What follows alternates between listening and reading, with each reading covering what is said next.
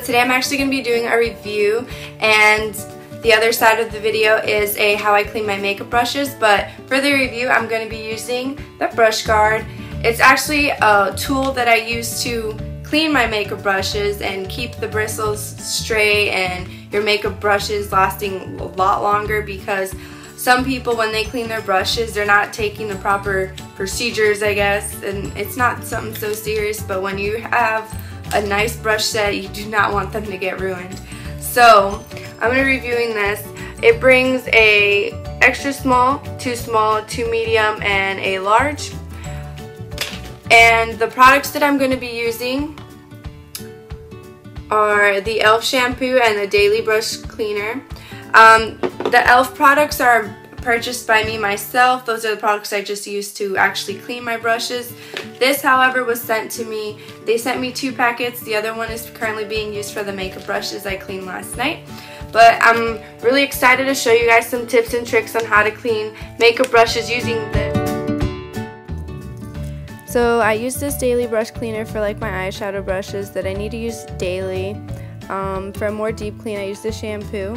But when you use the spray, you have to spray it on the bristles and make sure all the product gets out by using a paper towel. Is what I do.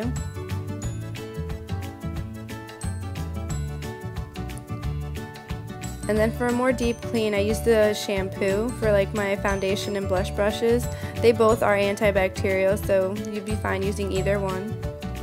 I'm just going to put some soap on the bristles and then scrub it in my hand, making sure all the dirt and makeup is washed off.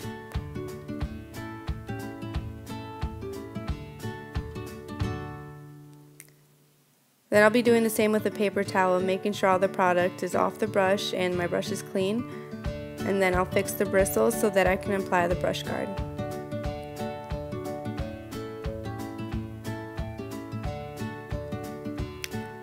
Next, I'm going to apply the brush guard because it's good for travel.